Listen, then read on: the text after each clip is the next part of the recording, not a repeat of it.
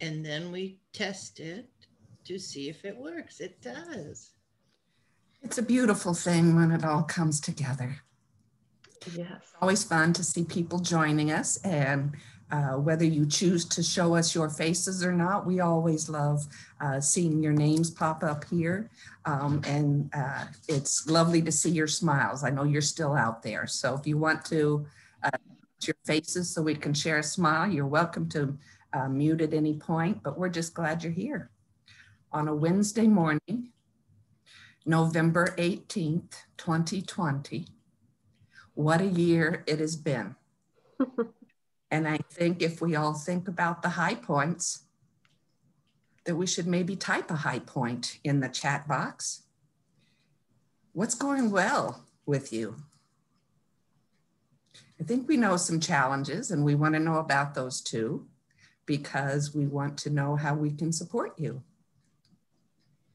If you have something that has just really been an aha moment, put that in the chat box or unmute yourself and share it for a second. You are so right.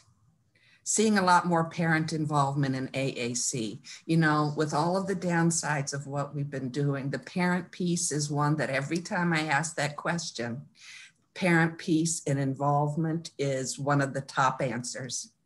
That it's a good time to show parents, and we've always wanted to extend these things. Why doesn't the device come out at home? Or all of over the years, we've got an opportunity now to guide families through that, and it's really pretty exciting to learn telepractice and virtual connection. You're absolutely right. A year ago, we were still having to train people how to access Zoom. We can check that box off now. No more commute. Exactly. Exactly. So we've got people still joining us. I'm just going to go ahead and share my screen. And thank you for putting those comments in. And are you able to see my PowerPoint? Yep. Okay. Well, good morning, everyone. We are so glad that you could join us. If it's Wednesday morning, we are always echoing. Today, we are echoing with voices. If you have signed in, that is your record of attendance, and so you will receive a certificate for 1.25 contact hours for today. The session handouts, I will put those into that folder in just a moment, but that's where you're going to be able to find them. And that same link is going to take you to all of our previous sessions that we've had, and we'll have all of the handouts and recordings. Again, you'll be getting credit. We are adding comprehension quizzes to our recordings so that you can watch those and get credit from answering 90% accuracy. So we're trying to automate that piece and let you get credit whatever time of the day or night.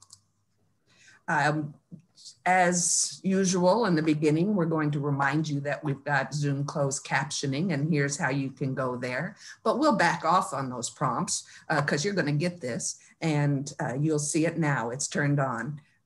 If you wanted to change how that appears, you can click on your live transcript button. You can go to the full transcript. You can change the size. So these are your options. And if you have Zoom and you're not getting these options, right now it's in beta and it is in K-12. They're expanding it to other populations and age groups, but right now we are thrilled to be part of that beta group. Echo Voices, our second year. You are welcome to contribute to this conversation. Everybody is muted to start with, but certainly putting comments in the chat box. We always ask our presenters how they prefer to answer questions. And Tabi, our guest this morning, really wants to make sure she's got her presentation solid and may prefer to have questions at the end. So you can let us know, Tabi, how that goes for you.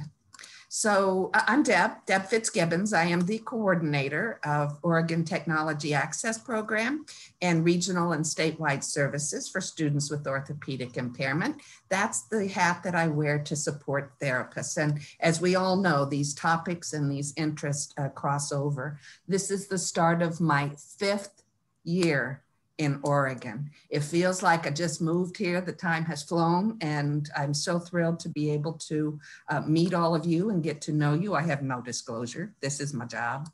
But one of the other benefits of these last few years has really been to partner with somebody who has been my mentor, and I am eternally grateful for the historical perspective, the present perspective, and the whole that we are in making change for tomorrow. So Gail, if you would, tell us a bit about you and what you've got going on.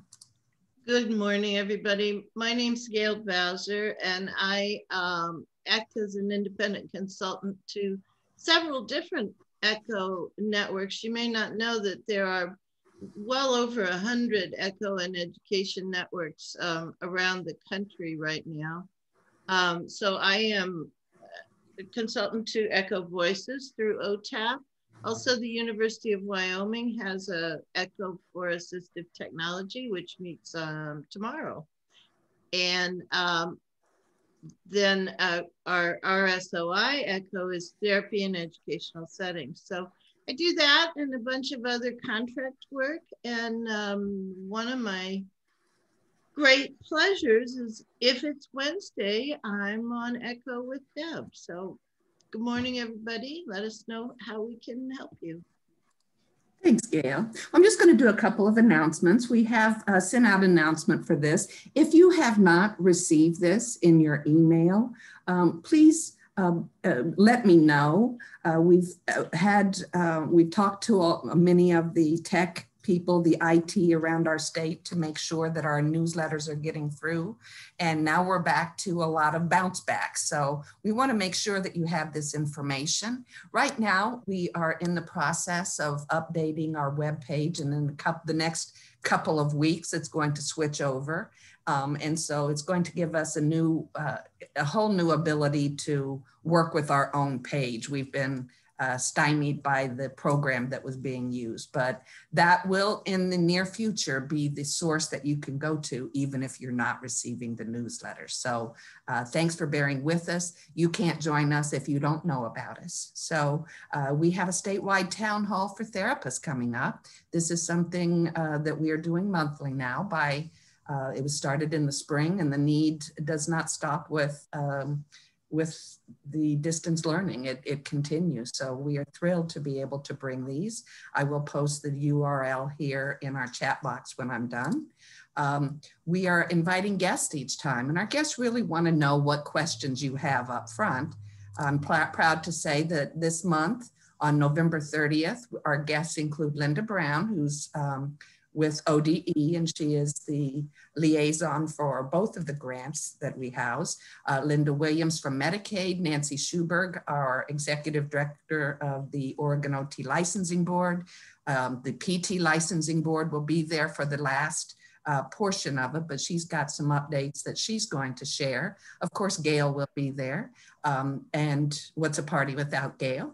Eli Sanders from Medicaid, Varlisha Gibbs, who is from the National AOTA group. And then new this time too is Erin Haig. She is with the speech language pathology and audiology. So that's not a conversation that is always part of our grant or part of our meeting, but our SLPs cross over to all of the scenarios. So we're really thrilled. And again, if you have questions, we can post those in advance. Call for presenters is out for AT Ties, our conference in the spring.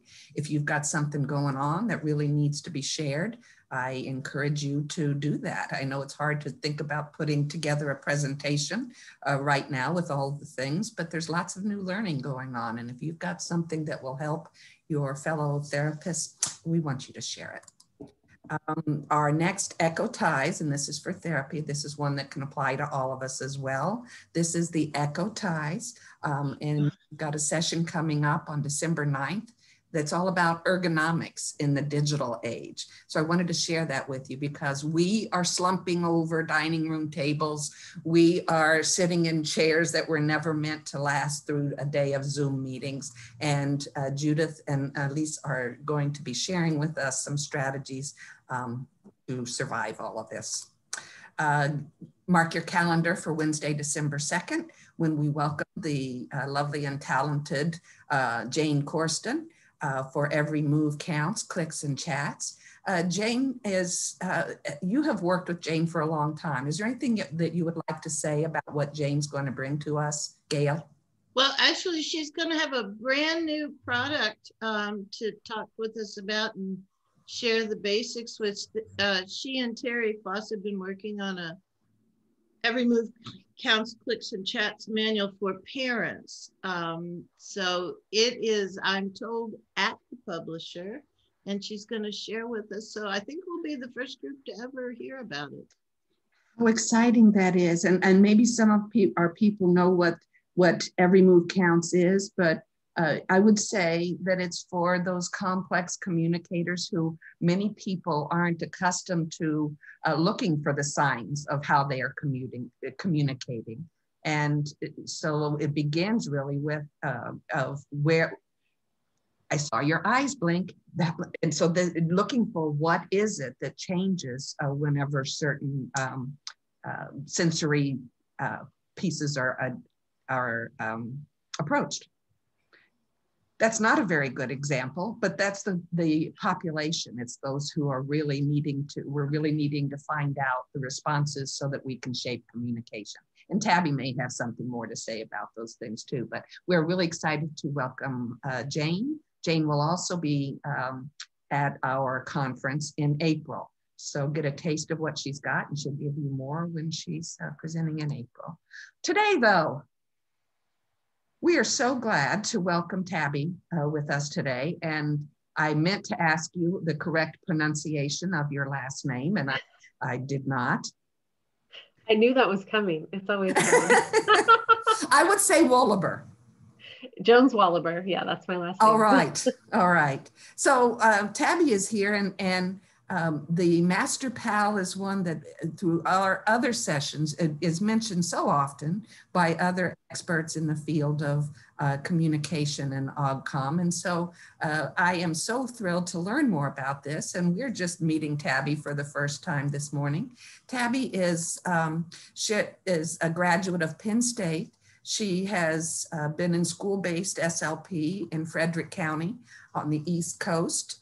She is amazing in her presentation. She's got an association with the Angelman syndrome family with autism spectrum disorders. And I know what you are bringing today is something that's going to resonate with a lot of folks. I'm going to stop sharing my screen. And you may start sharing yours. And so again, I think your preference was that you would present and then ask questions and Zoom along. Is that right, Tabi? Yeah, I just want to make sure I can get through everything, but we'll definitely have time for questions. Okay, excellent. Take it away. All right. My name is Tabi Jones-Wohleber. I work on an assistive technology team for Frederick County Schools in Maryland. I also do support families through West Virginia Birth to 3. And I do some consulting work. So we kind of have a lot of hats that I wear. But Model as a Master Pal is a training series that I compiled, and I really did it, I have to confess, for my own benefit. So it's grown wings, and now it's widely shared, which is really exciting. But it really started out as a way for me to better support the teams that I work with. So let's see if I can get this to advance. Model as a Master Pal is an acronym, and it encompasses a variety of topics that help us understand what it means to be a really fantastic exemplar communication partner. So each letter in Master Pal is a different topic. We have motivate, accept multiple modalities, statements, more than questions, time. And time is twofold. It looks at both the short term and the long game. So wait time, as well as the time that it takes for language to develop, that growth component. Engage naturally, response not required, presume potential, appropriate prompting, and let the child lead. So just by looking at these topics, I think that oftentimes when folks see the chart, some are really obvious and others, it's not entirely obvious why or how those fit in, but it also feels really dense. And so I think that as I have traveled on my own learning journey, I have found it really useful to have a way to package these really important topics in such a way that we can dive in and unpack and figure out how it relates to our own experiences as an individual, as a communicator, as someone who shows learning and develops relationships through language, because then it's much easier for us to then have clarity on how important these concepts are for the students who we support. So, Tabi, I know I said I wasn't going to interrupt, but could you go back to your first slide? I don't know that we mentioned that that's the link to the handouts if people wanted that.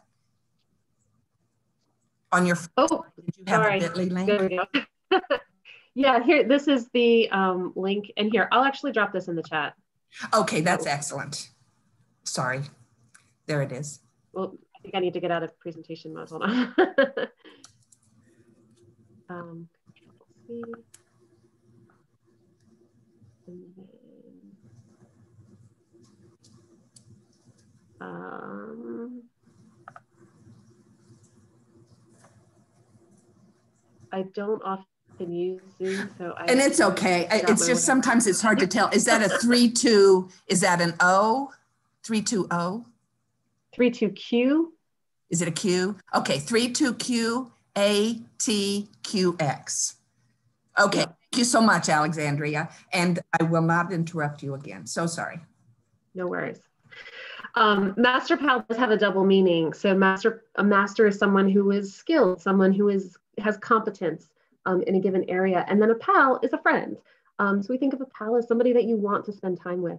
So when we're thinking about what it takes to be a really good communication partner, at the heart of it is the relationship. How do we develop the skills and the attitudes, the mindsets and the belief systems to become that really valued, competent companion or friend, that person the individual wants to spend time with?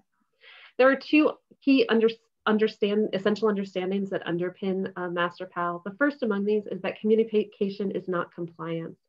So Master PAL really endeavors to unpack the behaviors, the belief systems, the language, the practices that we need to put forth in order to support autonomous communicators. So we want the individuals with whom we are working to know that their unique voice is being heard through their interactions with us. And everyone is a communicator. So we're really focusing on all the ways that kids communicate through body language and through their tools, their devices, the environment, and then just those natural interactions that happen. The second essential understanding is that teaching AAC is often not intuitive. There's a lot of assumptions that staff and families bring to the table when they think about what does it take to support AAC. Imitation is something that I often see, and just understanding that telling someone what to say is not communicating is an important takeaway. Being able to recognize that interactions that are goal-oriented rather than relationship-focused can also undermine authentic communication. Owning this idea and having insight about the fact that communication is transactional, that communication partners are at least 50% of the equation. So the contributions that they make influence the contributions of the other. So this give and take has to take place. It has to unfold for that authentic communication. Another key idea is that intrinsic motivation is really at the core of authentic communication. So if an individual isn't interested, we might perceive that they're not communicating when in fact they are communicating, but they're not interested. So we all communicate about things that are motivating to us. So these are two key things that I really wanted to support teams in expanding their understanding. So Master PAL, again, there's lots of modules that are included, and I have found it useful to start to sort of create these umbrella ideas and then explore modules within that. So under the umbrella of Speak AAC, we're going to look at modeling, what that means, and also a little bit of the misnomer about that term. and as well as time in terms of the language development. Empower communication is going to look at presuming potential, motivate, and accept multiple modalities. We're going to look at engaging students by using statements more than questions and understanding that a response is not required. Take the interaction topics, include wait time, appropriate prompting, and let the child lead. And then at the very end, engage naturally helps us to synthesize a lot of the themes and threads that are interwoven throughout MasterPal. And then we'll do questions, and then after that, we'll talk a little bit about planning and prioritizing how you can use these modules in your own practice. So this is a really pared down version. I literally have 1 or 2 slides about each topic, so we can get through that and then get to questions. This is an introduction. But MasterPal is, let me go back, is a Google folder. And inside that Google folder, there is a Google slide for every one of these topics. There's a facilitator guideline, and the facilitator guideline gives you a slide-by-slide, it's a chart that goes slide by slide and tells you the talking points of each slide. So you don't have to be an expert in order to facilitate these conversations. It's really packaged so that you can guide these conversations around these topics.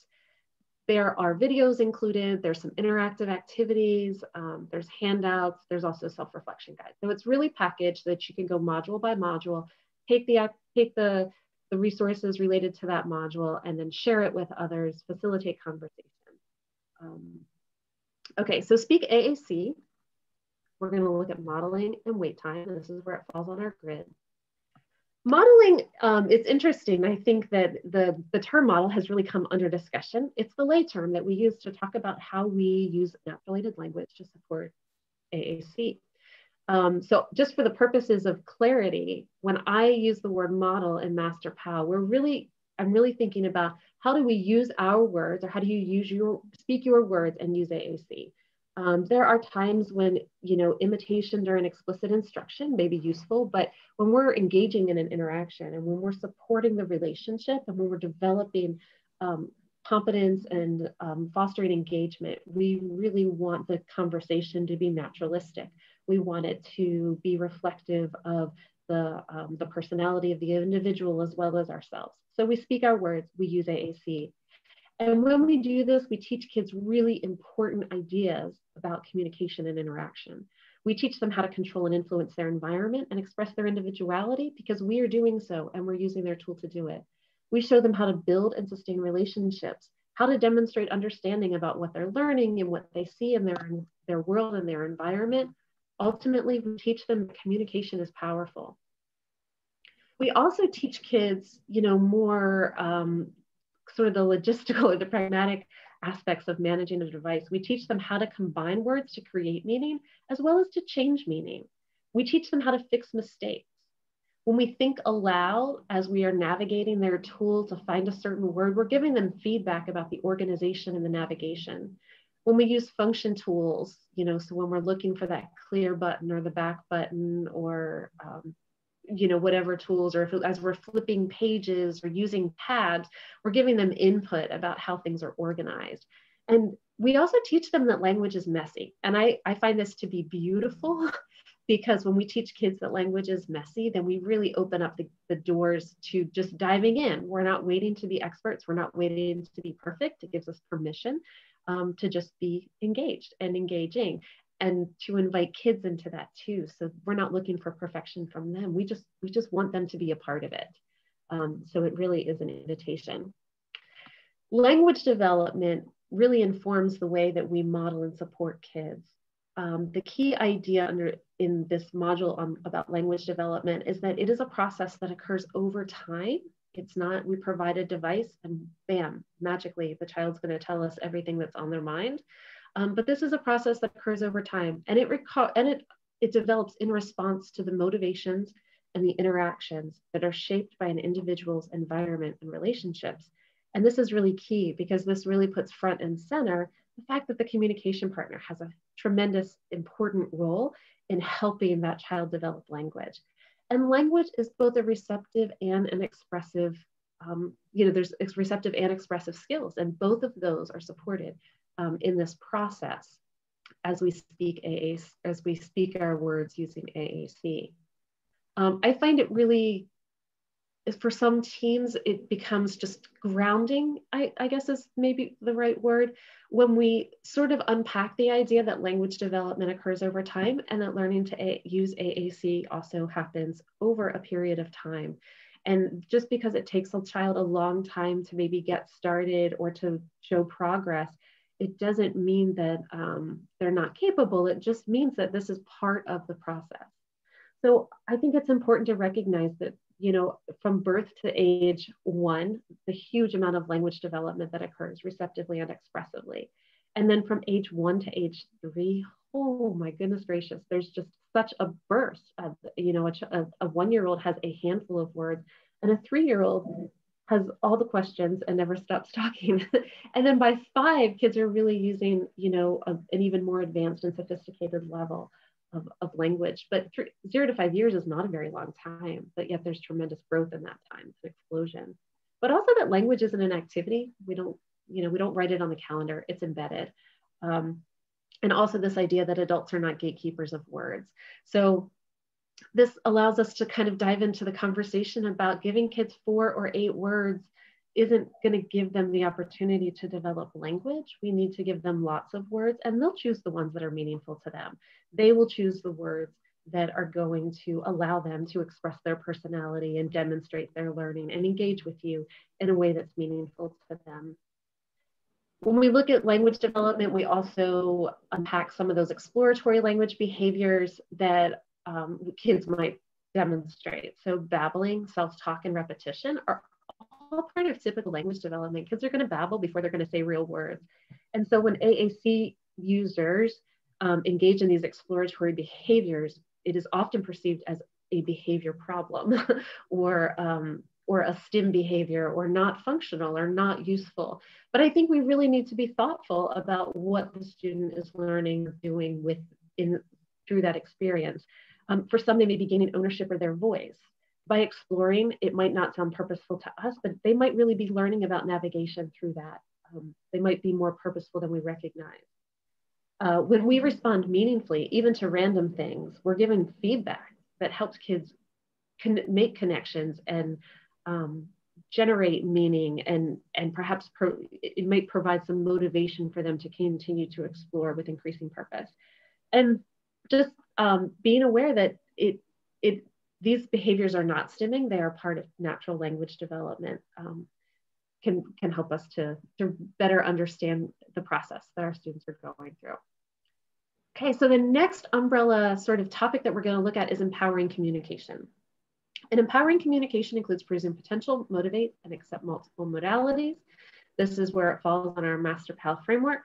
And I presume potential, notice, is really towards the end of the acronym, but it is a topic that I prioritize, and I often try to present fairly early on. And the reason for this is that this conversation is really useful in establishing where we're coming from and what this is really all about. It helps to get everyone on the same page as far as expectations for students as we move through. Presume potential is a module that I often take a little slower than the others. I think it's important that people come to this in general with different ideas about what it means or what it looks like for their students or their child or the individual that they're working with. So when we're talking about presume potential, I think for some, we're really trying to shift and move the needle, but you can't really mandate a mindset.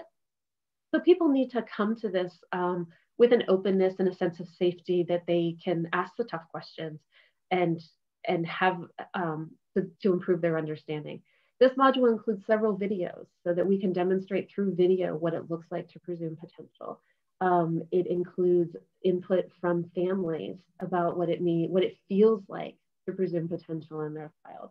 So this is a really thoughtful module, and there's guidance in the facilitator guideline about how to work through this. But I love this particular quote because the imagery of it is beautiful, and it really encapsulates everything that we feel and experience around presuming potential. There's nothing in a caterpillar that tells you it's going to be a butterfly. So when we look at presumed potential, I think at the very core of it, we're looking at an improved quality of life. When we presume potential, we innately create interactions that are richer and more meaningful. And it's not just for the individual who uses AAC, who feels that warmth and that sense of, you believe in me and I'm inspired by that, but also it improves the quality of life for the communication partners of those who use AAC.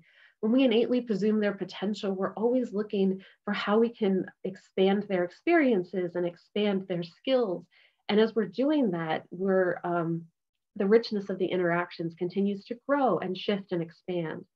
And then if any others that are in the environment, whether it's family or staff or members of the community who observe interactions where presuming potential is at the core of it, they get the sense of the value of that interaction in that individual as well. So kind of going off of that, when we are presuming potential in an individual, we really want to be really aware of what motivation looks like for that individual. So intrinsic motivation comes from the inside. It's that satisfaction, that social interaction, a level of high interest that we're looking for. We all have things that intrinsically motivate us. Extrinsic motivation are those things that come from the outside.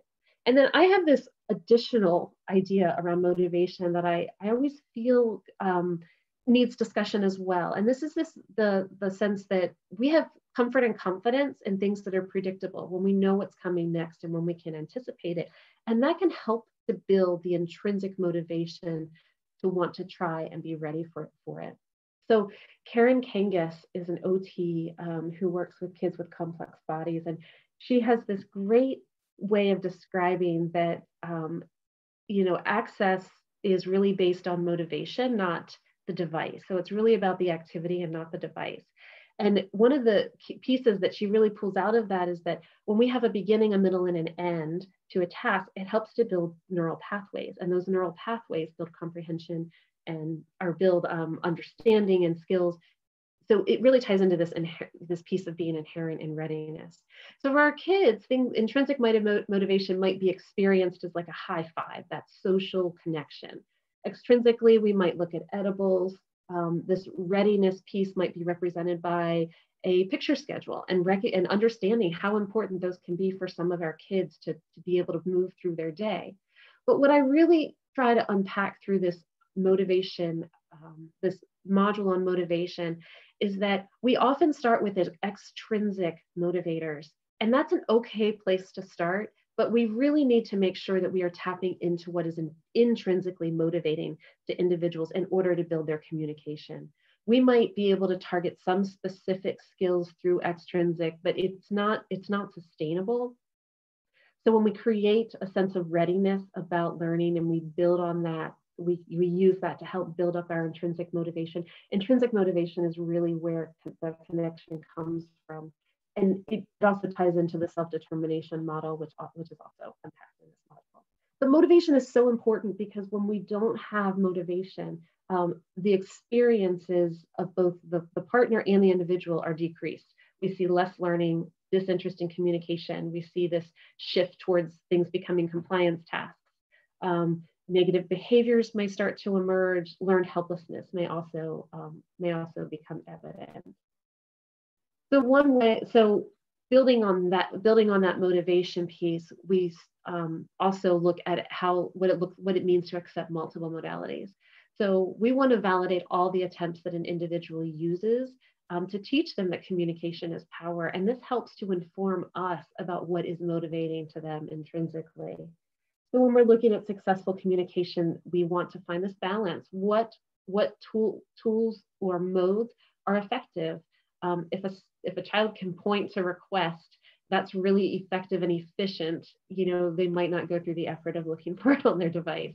So just recognizing we can honor that, and then, but we can also support them in learning their tool by using it ourselves to give them feedback about what we see. So if a child is using body language, pointing, gestures, eye gaze, we label what they're doing and we use their device to give them more information. So in this way, we're not saying use your talker and undermining their communicative effort. We're honoring their communicative effort, and then we're responding to them, giving more information using their tools. So that's where the modeling or the speaking AAC happens.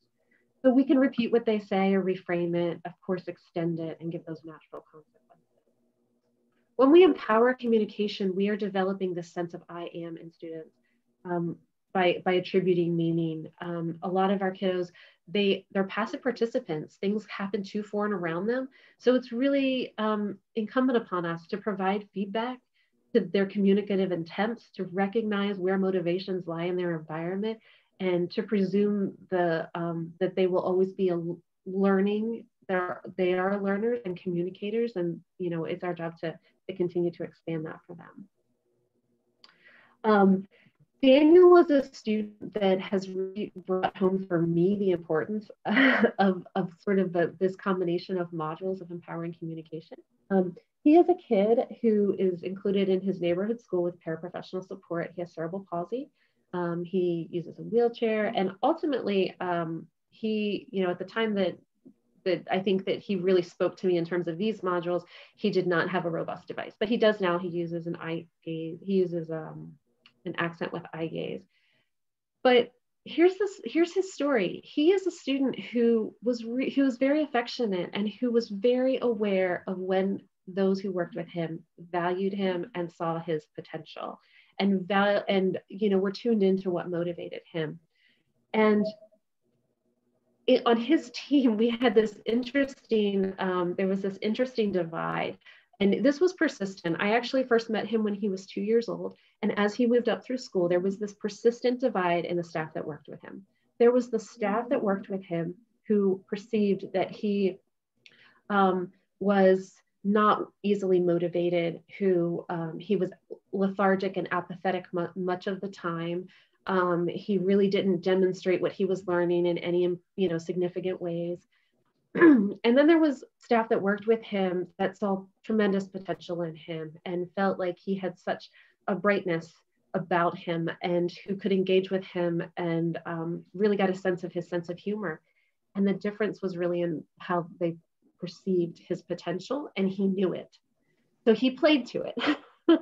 And he would, when he was interacting with someone who he knew did not believe in him, he would cry, or he would drop his head and pretend to sleep or be sick and be taken to the nurse's office, because he wasn't going, it just became very clear to me that he wasn't going to assert the effort to interact with that individual when he knew that they weren't gonna take it and run with it. And then he had staff that worked with him. He had one teacher that was just remarkable, and she attributed meaning to every action that he gave. She spoke with him so intelligently and so much like his peers, and he gave her everything he had. So he really thrived when others believed in him, and he really did not assert any effort with those who did not, because it just wasn't worth it to him. He taught me, as I was developing, especially that presumed potential model, he is a student that really sat in my head because he spoke to me so, with such depth. So the next set of modules is engage them. And this one includes statements more than questions and response not required. And this is where they fit on the framework. The bottom line here is that statements, if we're always asking kids questions, if we're always giving them opportunities to interact with us that are based on a question, then they're really limited in how they can respond. It actually diminishes the quality of the interaction. So we use statements to think aloud. When we're thinking aloud, we're self-talking, we're taking a turn. I find that adults are often hesitant to take a turn in an interaction. They want to give all the turns to the kid. But the fact of the matter is that a lot of kids need to see you do it in order to know how to do it. Commenting is a great think aloud strategy, a great way to provide language input, because it's always relevant. No matter what's happening in the environment, who's there, what the topic is, we can always comment. And when we comment, we extend understanding about that item, whether it's gross or it's funny or it's interesting or exciting. When we comment, we're giving, important information. We can problem solve aloud. The idea is that we're narrating about what's happening around us, and then we follow that up with open-ended questions. And those open-ended questions allow kids to respond in any way, through any modality, and then we attribute meaning to that. Descriptive language is another way that we can use statements more than questions. And this avoids that, that testing that can often emerge. Descriptive language is really useful in academic environments. We talk about attributes and actions. We discuss relational concepts. We unpack academic concepts. And then we invite participation by asking questions that are valid and meaningful and that kids can answer with the vocabulary they have access to. Open-ended questions, again, these are the questions that allow kids to respond in really any way that you can get insight into what they're thinking. And it's not a specific right or wrong answer. So what do you think about that? How does it make you feel? Tell me something that happened or what you learned about. What part do you find interesting? What do you think of? So anything that from very generic to how are you making connections to what did you learn? Response not required is the extension of statements more than questions, because when we're using statements more than questions, we're giving kids lots of input. But how they respond, or if they respond, is, that's not something we can always account for. And we don't want to get into a power struggle. We really want it to be open-ended. And we need to know how we can keep that conversation going. So this is often rooted in this misconception. And this example is really drawn from kind of an academic perspective, but it relates to lots of interactions. There's a misconception that AAC is only an expressive tool, but in fact, AAC facilitates receptive as well as expressive. And we have to use it expressively in order for kids to develop the ability to use it expressively. The challenge in this is that in a classroom discourse, there is an expectation of responding. But when we look at language development, ample modeling over time and across contexts, without expectation of a response is how language development happens. So we have a little bit of, this helps to frame what we can expect from kids and why it might not be necessary to require a response, but we can still keep the conversation going. We can say something like, you don't seem to have an opinion on this one, let's check with a friend. Or we can note what we see and attribute meaning to that. I can see that you were thinking and looking, I wonder if, and then fill in the blank. We can offer our own opinions, so we can continue to provide that language input. I think it's scary, or funny, or interesting, and then elaborate on what's interesting. You can also give an out, again, going back to motivation. If kids are not interested and engaged, then they're probably, the learning that's happening might be minimal. So we can also say something like, you don't seem interested, let's try something different. Amy is a student I have worked with she is one of those amazing kids that teaches you more than you teach them. And she is a student who has spastic cerebral palsy. She has CVI, and she has an intellectual disability as well.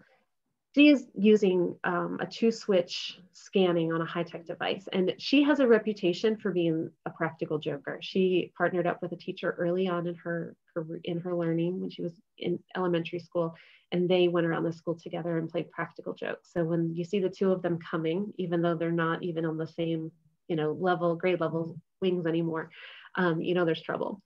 So she is a kiddo who we were really late to get her communication. I mean, she had simple voice output devices and some paper-based low-tech partner-assisted scanning, but she's had a lot of different teachers in her school experience, and she's a complex kid, and some people really caught on to how to interact with her and others didn't. And so we were pretty late in getting her access to a robust system.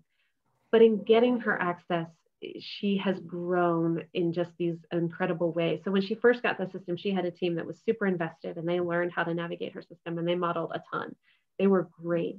And as they modeled, you could see her learning in real time. You could see her access the words that her staff were accessing. And prior to having access to that tool, there was a lot of choice making in her world. And so it was really unclear like how much she knew and what she was capable of. And once she received access to a device where the language of living could be modeled through core words, it changed everything for her. So her staff were great about self-talk, and they were great about using descriptive teaching. And it showed in so many interactions with her. And then the next year, she had a staff that were really new to AAC, and they didn't model as much. The learning curve was much greater. And you could see that her ability to use her device, you could just see it kind of plateau and level out, because she was really dependent upon that. She really she benefited so greatly from the modeling that happened through self-talk. So her receptive and expressive language, you could just, it was like a mirror. You could see what was happening in her environment. Not all kids give us that direct feedback. We don't see that as vividly. So she always sticks in my mind because it was such, it was so evident. So she has continued to grow, and she's a really powerful communicator. So our next umbrella is shaping the interaction, and this looks at wait time, appropriate prompting, and let the child lead, and this is where it fits. Wait time, I don't know about what your experiences are, but wait time is one of those things. Like wait time and appropriate prompting are two topics that administrators will often come to me and be like, I really need help figuring out how to support my staff with these two topics. These two modules I find myself doing just kind of as one-offs at the request of administrators. So wait time is something that we know kids need. There's a great video in this module that looks at how kids in a general ed environment benefit from wait time. You know, it unpacks a little bit of the science behind it. For kids who are learning to use AAC and have complex learning needs, we are really looking at the benefit of wait time to support processing, vision, motor planning, and in some cases, all of the above. So we want to be observant as kids are processing that, or they're experiencing that wait time, and observe if there are changes in their behavior. You know, we know that their brain is thinking. Appropriate prompting is another one that again, staff, I think that in a lot of environments, there are people on a team that are well-versed in what prompting looks like, and then there are individuals who are supporting a student who are not well-versed in what appropriate prompting hierarchy is and how it works. So we are looking here at the fact that aided language is really the umbrella, and then prompting falls underneath of that. We first off want to start off with creating something that's sufficiently motivating that it's worth it for the child to want to participate and talk about it. And then at every level of the prompting hierarchy, we want to provide wait time so that the student has time to respond. So it's the systematic way of supporting kids to learn skills, and they should only be used when necessary, only for as long as necessary. And when we are not using appropriate prompting, we see that when there's a mismatch to the student's skill and we prompt for too long or too much, then we see prompt dependence. This also emerges when interactions elicit compliance rather than communication. So the importance of prompting and wait time is that it can really undermine our efforts if we're not managing these two pieces well. So Max is a student, and I actually have a video of Max, but I do not have permission to share it. So I always have to talk about it. Max is a kiddo who, he's a second grader. He uses a wheelchair. He has cerebral palsy and CBI, and I think autism is also part of his diagnosis.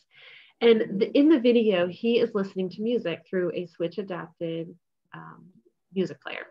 And the music goes off, and he has to activate the switch in order to turn it on. And it's a big red switch. So it's in the middle of his tray. And he just has to hit the switch in order to turn the music back on.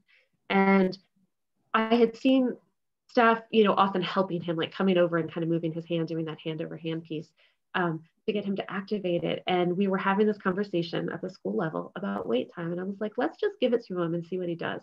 So in this video, I start recording, the music goes off, and you can see his head, you know, kind of rock back and forth a little bit. And you can see his fingers start to wiggle ever so slightly.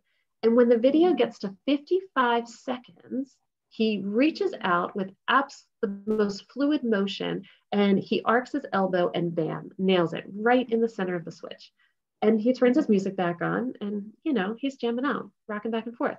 It took him 55 seconds of wait time to coordinate the process and coordinate that muscle motion, that motor movement.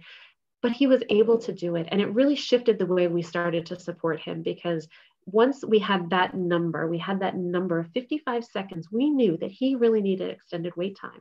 And at that point, autonomous communication was able to be supported in a much more effective way, because we had good insight into what, the fact that his wait time was really extensive. Let the Child Lead is a module that is really targeted at some of the most complex kids that I think I know that I have worked with. And the foundation of it is that learning emerges from meaningful social emotional experiences. We have to connect with kids if they are going to connect with us and allow us into their world. So this invites teams to really honor that journey that kids may travel from being preoccupied with the environment or with sensory seeking experiences to a place where we can establish joint attention with them. And then we can start to build some early emergent communication awareness and skills. And then ultimately, we're going to build to that ownership of learning, communicating, and participating as a social partner. These are some of the kids for whom I think that if we're not presuming potential from the beginning, we're not scaffolding the skills that they need to develop to learn and grow. Joey is a kiddo that I first met when he came in a couple months into the school year into an inclusion pre-K classroom. And his teacher called me and said, I have a kid who is nonverbal and I need an iPad. I was like, okay, let me come take a look. And when I came out to the classroom, this is a student who really wasn't engaging with anyone in the class. He would go over to the blinds and he would run his fingers down. He would walk along the bookshelf and run his fingers along all the books and, spill some of them, but not necessarily all of them. He was a kid who would wedge himself into tight corners. He was clearly a sensory seeker. And he had needs that weren't being met. So we had to do a little bit of wraparound service to get to a place where we could establish joint attention with him. And once we did, we started off with some low-tech AAC to introduce him to symbols in a way that wasn't overstimulating. And we were able to build to providing him an iPad, but he was not a kid that, by listening to his teacher just saying, I need an iPad. I think if we had started there without the joint attention and just kind of put it in his space, we wouldn't have gotten that necessary rapport to really build communication and connection in order to support his learning. So he really, he's a kiddo that, again, he's one of those kids that you learn from. And I've actually had lots of Joeys in my experiences, but they invite us to observe them and figure out what makes them tick and to kind of put aside our own agenda. So that's really what the Child Lead is all about. The last module that is in here is synthesizing Master Pal. It's engage naturally. And when we engage naturally, this, again, it's sort of a thread that binds many of the other modules together. The key idea in engage naturally is that communicative interactions should be person-focused and responsive to the activity and the environment. And that is going to look different for different kids, but this is really our key idea. Things to consider when we're engaging naturally are what do communication opportunities look like? Where are they? How can we expand upon them and refine them? Semantics. Changing the language that we use to honor the communicative interaction can be really important. When I hear teams say, hit the switch, I really want to revise that and say, what do you have to say? That is a much more appropriate prompt for supporting communication. It again revisits language development. It also dives into emotional competence a little bit. Our kids don't have a lot of experiences oftentimes processing their emotions and giving language to emotion. We all benefit from being able to vent. So what does that look like for our kids who use AAC? How can we support them to help them understand the labels for their feelings and how to describe what happened and make a plan for how to cope or how to move on or how to deal differently next time. And then self-determination is again revisited also in motivation, but looking at those interlocking circles of autonomy, competence, and relatedness in order to help individuals really maximize their potential. Through this module, one of the focuses is that different kids need different things. So I actually find this particular slide to be really, when I work with groups, we spend a lot of time talking about different kids needing different things. So I think that when I think about my own kiddos, my personal kids, my boys, I can look at this list and I can pull out, oh yeah, that's my 8-year-old and that's my 6-year-old. And when I have done Master PAL with families, they can go through not just their child who uses AAC, but their other children as well. And this really helps us to tune in to those what does it mean to be person focused for individuals? The goal here is really to not create an echo, but to hear the authentic voice. So how can we support teams, support individuals, support families to be those most, those communication partners that allow that authentic voice to shine through? Okay, I probably went a little long, but we have a little bit of time. So I think it's time for a Q&A.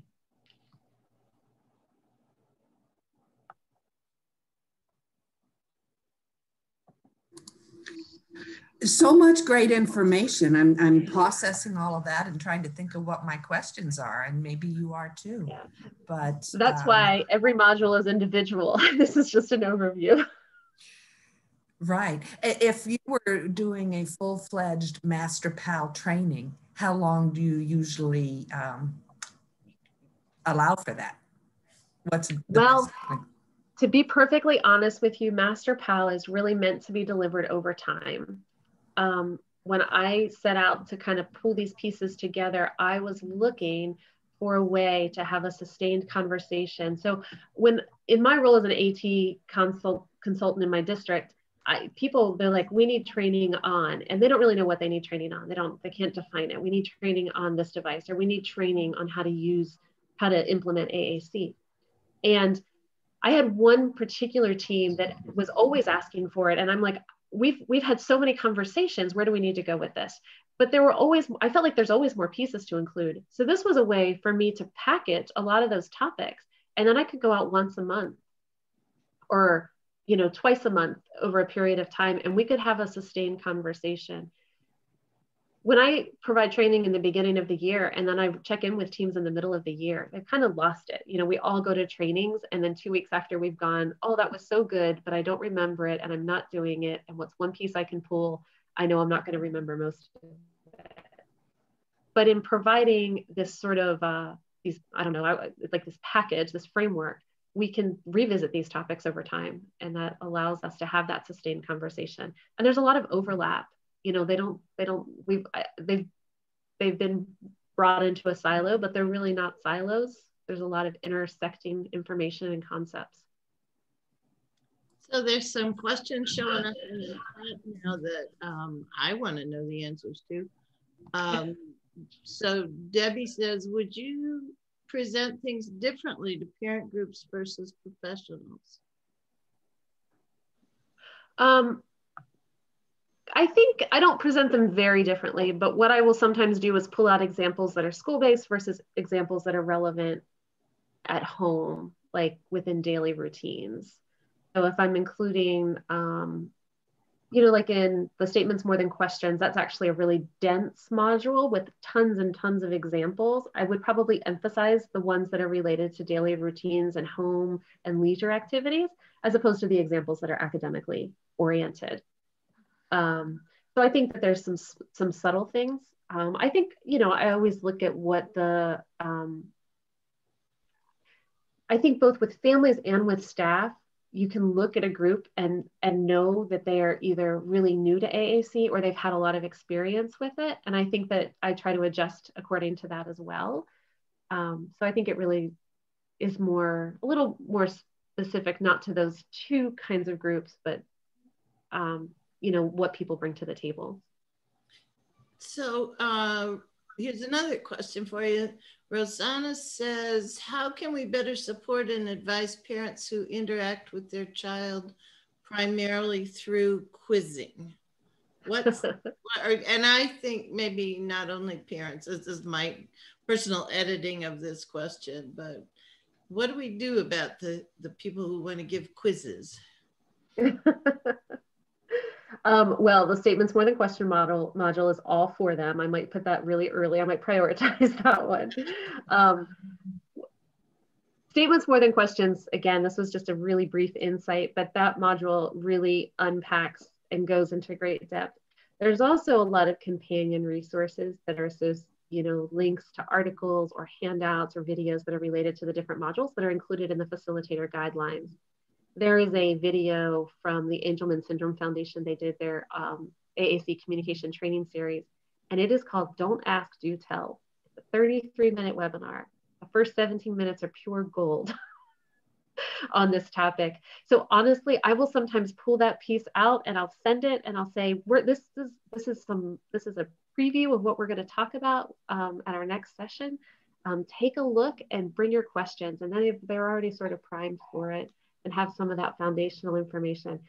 One of the things about MasterPal is I tried really hard not to reinvent the wheel. I've pulled things together, but I have really looked to what others have developed and tried to really, put that out there, within each module. So, go ahead. Oh, I just wanted to compliment you on that, and also say that one of my big initiatives in the personal work I do has been assistive technology implementation. I'm not a speech therapist, or and I don't primarily focus on AAC, but what you've created is something that we're very much lacking in the field, I think, is how do you talk about, you've done the assessment, you've got the devices, you know the goals, but then what do you do? And I think we've always kind of assumed that you said, okay, here's the stuff, go forth and teach, So there were many ideas in what you presented today that I think apply to assistive technology in general, and not just, there's a lot very specific to AAC, but thank you. Nothing is one and done. The idea that you said that it's part of the coaching, because if somebody sits and gets it all at one time, how are you ever going to unpack? So that ongoing discussion and sharing with each other, I think is cool. Yeah. I don't think we're ever finished learning. I mean, I am pretty active on social media and attending all kinds of PL. So I think to assume that we can just tell this is what needs to be done and not provide the support that surrounds that wraparound is, we're not doing teams much of a service if we're not supporting them through what that process looks like and helping them. We know this about learning in general, but discourse is so important. Discourse is how we unpack what we're thinking, and it's how we start to articulate and re-articulate and revise what we know based on how our experiences change us. So with AAC, it has historically been my experience that I get 2 slots in the whole school year. You can do a 3-hour training at this day and this day, and that's it. Or administrators will say, you can meet, my team needs to be trained. And so I get that one and done, and then maybe I can revisit it in the spring. And it's so evident that doesn't work. We have a ton of evidence that says that doesn't work. So I think it's figuring out different ways to do this. The other thing about MasterPal is it doesn't have to be a 3-hour training. I mean, most of these can be delivered in a half an hour. So it's easier to fit it in at the beginning of the day or the end of the day or over a lunch break. I've done it. Well, and it really lends itself to a coaching model that we're, learning more and more about as this absolutely goes on. There was a question from Shayna. She said, have you had cultural barriers when it comes to presuming potential? Parents or staff who don't believe that it's necessary to introduce things that are beyond them. I think you spoke to that a little bit, but talk to us more. Yeah, I think that cultural barriers definitely exist with that particular module. Again, that is a module that I think does need to be taken a bit slower. And I always come back to this idea that mindsets can't be mandated. They have to be shifted through experience, exposure, information, opportunity. So we have to really think about how do we provide that? I think so. Again, that module includes lots of videos, and it includes statements from other families to help to nudge and sort of poke away at those, to provide some of those foundational experiences. But as we're working with kids, like if there's a cultural barrier with a family member related, we feel like we are presuming potential in a way that we want to bring the family on board with us. if we can take videos of the student doing something, and then, you know, even by the act of us attributing meaning, we are really helping to guide what that interaction looks like. And then if we can show that to a family, we can start to nudge it. But I think for a lot of people, it doesn't happen all at once, that you really have to sort of whittle away at their past experiences that have brought them to that place. And even our cultural norms that put a lot of people in that place. We have to be thoughtful about shifting the needle for folks, and recognize that it's a journey, it's not an event. Karen wants to know, can you comment a little bit on how this has worked for you, and on particularly on modeling in a virtual school environment, in a blended learning environment? How's it been working for you? So I do not have a classroom, so I haven't been able to. Do you mean delivering MasterPal? Yeah, yeah. To be honest with you, I was working with 2 teams that I was super excited to support, because they were going to let me do some thoughtful data collection, so we could start to get some pre and post ideas about how it shapes the, you know, people's knowledge skills and habits around modeling. And then COVID happened and we closed down. So currently in my district, there's actually a moratorium on professional learning because everyone is really saturated. I think they did a ton of professional learning in the spring and over the summer, and this fall they're really trying to pull that back. So everything is by choice, and right now nobody's choosing to invite to have this conversation. So I think it's definitely doable. It's amazing the things that I think have been doable over video conferencing. I feel like it's opened up a huge world for us to be able to connect with families in ways that we have just not been able to do that before. So I think about, you know, when I have worked with, there's individual kids that I've consulted with, not sharing MasterPal per se as an ongoing piece, but the ability to coach families through video conferencing has just been an incredible boon to my practice. You know, we know that there's a lot of interest in that topic of blended learning and virtual practice. So I want to encourage people who are on the calls to share their experiences and their thoughts too, if you have them. You can unmute yourself and talk if you'd like. Right, any other questions you may have? Whoops, she went away. I have a couple more slides if we want to go through them that just look at the different ways that I've implemented MasterPal. Okay, Kathleen, you have a comment? And I saw you unmuted yourself. No, sorry. Okay. Go ahead, Tabby. Are you intimidated? Then if there are more questions after that, we can dive into that. Okay. And Tabby, one thing that I always think of whenever you talk about these activities, they're activities that whenever we have any child, and even before we know that they're able to, we take them to the refrigerator and we say, oh, mommy's going to make your, and we talk in this manner, and it's a lot of what we normally do. But as soon as a family realizes that they're not getting the feedback, or they don't know how to respond to something, and that difficulty comes in with our complex communicators, it becomes a mystery. But when you take away that mystery, you go back to doing what you would always do as a parent, and look for those signs that, oh, he loves to hear dad's car keys. All right, now how do we shape that? She loves the smell of mom's perfume. What can we do with that? So it just seems like going back to, this is what we do.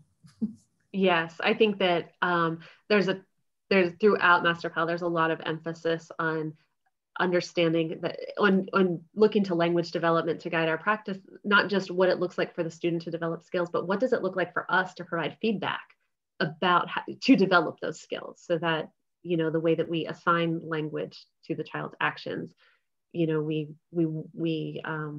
guide our interactions by labeling and describing and providing that language input. But you're absolutely right. Providing consistent vocabulary, I think, when you say people are always questioning, hey, what's this? Okay, now somebody who's got slow processing, you're asking them to go through their file drawers and come up with this name when we're not even sure if we are on the same page of what to call it. Anyway, go ahead with your slides. Just some thoughts. Okay, so this is where we left off. Whoops, we're not advancing. Hold on, technology. Okay. So a couple things to know. The facilitator guideline, I already touched on this, really gives you everything you know to guide the discussion and the learning. There's no secrets. It gives you tips about, delivery and all of that. Throughout MasterPal, there's parallel structure in each of the slide decks. So there's an introduction, there's a warm-up discussion. And the warm-up discussion really allows people to think about, how does this topic relate to me? So it helps to create relevance. It's also pretty low key, so it sets the stage for people to share and feel safe in sharing. I know that when I'm looking at time constraints, that always feels very negotiable, that warm-up discussion, but it's been my experience that not doing the warm-up discussion actually shifts the whole tone of the interaction and makes it a little less kind of warm and friendly and casual, if you will. Also within the parallel structure, the key idea is defined. So it's very clear from the beginning what is being unpacked through that topic. And then it always ends with a summary of the key concepts, again, are kind of restated and revised. And then just this summer, I added self-reflection guidelines. So the self-reflection guidelines, again, are to help people. There's a pre-reflection question to see, just to allow people to brain dump, like, what do I already know about this? There's some retrieval practice that's included. So folks get the opportunity to just, revisit a couple of the terms and terminology or key ideas. And then there's an invitation to think about, like, what does this look like in your world? Like, how does information apply to your students? And then in the very last part of it is just affirmation of your learning, again, where those key concepts are just strictly stated and folks check those off. Or if they have questions about them, they bring those questions and then that adds to the discussion. So that's just a couple things to know about how the modules are shaped. Some lessons that I've learned as I've done this, one is that the modules can be shared in any order. I've started to really group them under these umbrellas because, as it turns out, very seldom am I kind of offered 10 different time slots over the course of a year. People really tend to want to get through it a little more quickly, but we can't do 10 times, we can do 6 times. So I'll start to chunk them together. But depending on who the audience is, or if certain people are only available for certain times, that influences which I choose for which time slot. And just like we've shared, this is really intended to be shared over time. This is an ongoing support and ongoing conversation so that we can all learn and sustain that discourse. I invite you to make it your own. I've kind of put these pieces out there, but I'm not proprietary about it. Just take it and use it. I want teams to be able to benefit from this information. So another thing is that allowing time for discussion is important. So time for brainstorming and sharing successes, time to kind of dig into those real life challenges and build community really helps people to be invested in this ongoing conversation. So what it can look like, some of the ways that I have offered MasterPal, I think the time that I most enjoyed, the best kind of experience that I had with it was when I was facilitating discourse between staff and families. And this was just a really incredible time when families were really initiating the need for the conversation and the staff were on board, and the administrator brought me in. And I think we did I think 6 sessions over a 4-month period. And it was just really fantastic to have that conversation with staff and families all coming to understanding on the same page. And again, that discussion was just amazing. We've also done it in terms of targeted support for paraprofessionals. So we looked at all the 2-hour early dismissals across the school year, and we plugged those in, and we had groups of paraprofessionals attend across the school year during those times.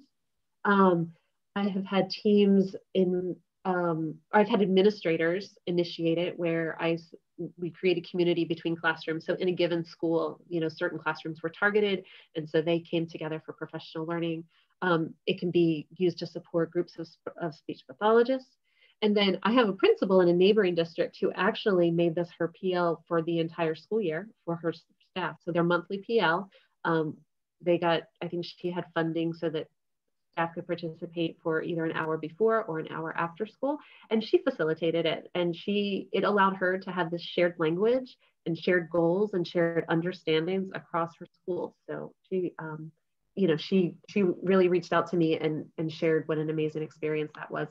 With all of this, collaborating with administrators is key, because you have to be able to get teams together.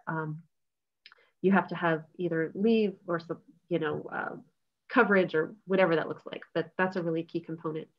Another thing that I kind of feel the need to share is that Angelman syndrome family organizations have been amazing in, they've really embraced MasterPal, and these organizations are very focused on communication and literacy. So in general, I feel like they are generating resources that the entire AAC community can really benefit from.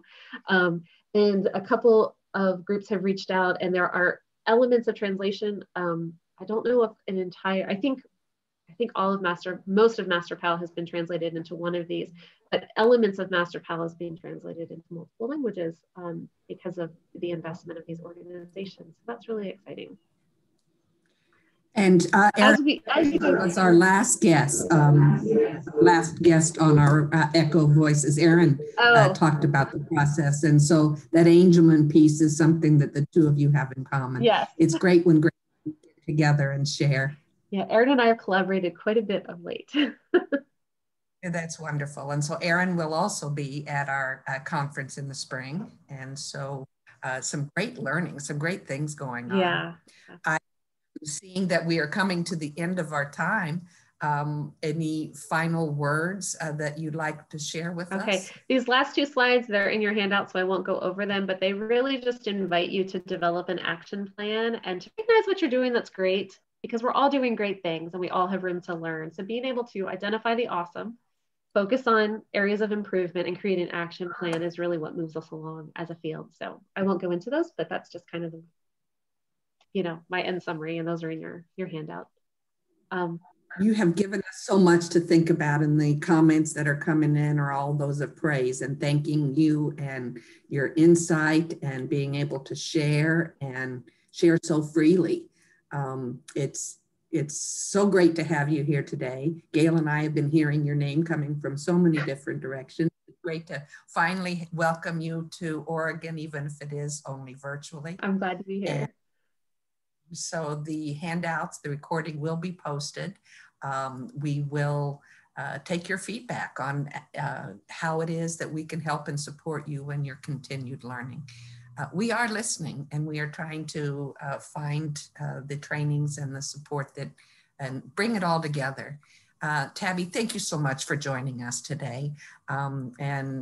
Tabi's coming to us from West Virginia, so she's 3 hours ahead of us, but we love the way that we can bring people so far away, so close through our Zoom and through our networks.